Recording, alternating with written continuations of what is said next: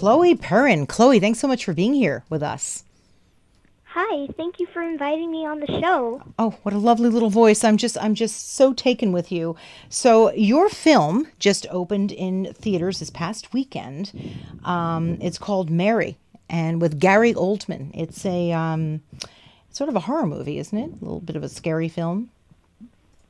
Yes, it is in the horror thriller genre, and when I was on the set of Mary, I was super excited because I never was able to have the opportunity to work with such a big actor before. And I was pleased to meet Gary Oldman, and the experience was so humbling, and he turned out to be really nice. Well, how could anyone not be nice to you, Chloe? You are a darling person.